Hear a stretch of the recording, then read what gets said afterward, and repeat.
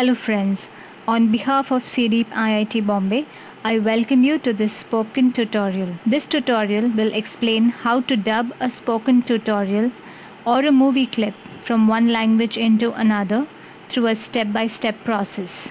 All you need is a headset with an audio input or a standalone microphone and speakers which can be attached to your computer. Windows Movie Maker, a component of Microsoft Windows, is an editing software that is available for all the latest Windows versions, ME, XP or Vista. If you do not have it on your computer, you can download it free of cost from the site www.microsoft.com/downloads. Double-click on the Windows Movie Maker icon to run it.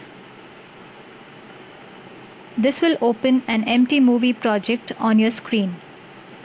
On the left-hand side, you will see the Movie Tasks panel. There are several options in this panel. The first option is Capture Video. Under this option, you will see the Import Video sub-option. Click on it. This will open the Import Video dialog box. Go to the location where the file to be dubbed .wmv is present. I will choose the file and click on Import. The video is being imported into Windows Movie Maker. The video will now be displayed in the Collections panel. If the video is large, then Windows Movie Maker will automatically split the video into clips. Select all of them by pressing Ctrl A. Now right-click on the clips and choose Add to Timeline option. The video clips will be added to the timeline here. Click on the plus button next to the video. You will be able to view the audio timeline now. Select a clip by clicking on it. Now right-click and choose the Select All option. All the audio clips will be selected. Now go to the main menu, choose Clip, Audio and Mute. The video is now without audio. Click on the minus button next to Video. Notice the frame head which indicates the current position on the timeline. By default, the frame head is at the start of the timeline. Next, click on Tools in the main menu and choose Narrate Timeline sub-option. This will take you to the Narrate Timeline screen. First of all, you have to select the input level for the narration. When choosing the input level, select a level towards the upper portion of the meter without entering the red colored area, which is marked by the second line from the top. If the capturing level is set too low, the captured audio may not be heard. Conversely, if the capturing level is set too high, the captured audio may be too loud and distorted. Now click on the Start Narration button to begin capturing the audio narration to your computer. Speak normally into the microphone. Let me do a small demo for you.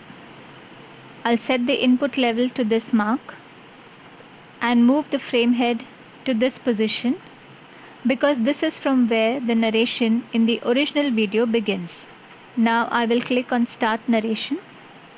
दोस्तों, CDEEP IIT Bombay की तरफ से मैं इस tutorial में आपका स्वागत करती हूँ. ये ट्यूटोरियल कैम स्टूडियो की अभ्यास करने में आपकी मदद करेगी.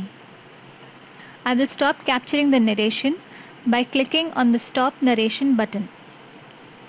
Please note that one can stop the narration at any time. Movie Maker will ask you to save the narration as an audio file on your computer.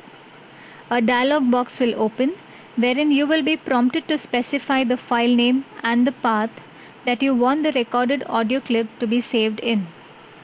I will choose this folder and give this name. Click on Save. Once you have saved the audio file, you will find that the recorded audio clip appears in the audio timeline. You can move the audio clip to any location by clicking on it and sliding it on the timeline. Now is a good time to talk about saving the entire work as a project. Saving a project will allow you to continue dubbing from where you left. Press Ctrl S. When you do it the first time, you will be prompted for a file name. Let me save this project as this file name. Click on Save. All future Ctrl S will automatically save into this project file. You can exit from Movie Maker after saving into the project file and resume dubbing at any future convenient time. Just click on File, Open Project, and choose the project you want to open.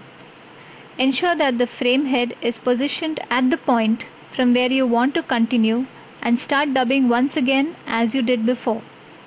Remember to save the project often during the dubbing. Once the narration for the entire spoken tutorial is complete, you should create a movie. To do that, go to the Movie Task panel, go to Finish Movie, choose the first option, Save to my computer. Click on it. This will open the Save Movie Wizard dialog box. Enter the file name for your dubbed movie and specify the path. I will give this file name and choose this path. Click on the Next button. Here you can choose the output file quality. Let me explain this in detail. Choosing best quality for playback on my computer will give a high quality video but with a large file size. Choosing best fit to file size will give a lower quality video but with a smaller file size. Choosing other settings will display all the saving options available in which the resultant video can be saved. So depending on how you are going to view or where you are going to upload the video, you will have to choose the appropriate quality option.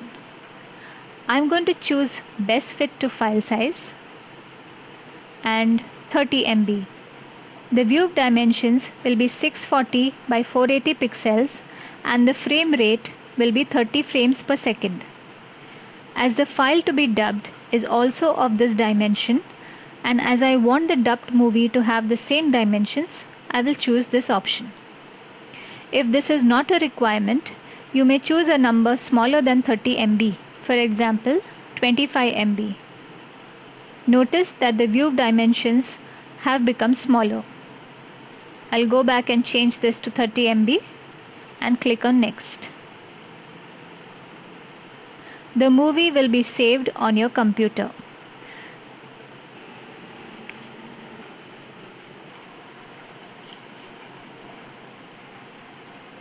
Click on Finish and exit Windows Movie Maker.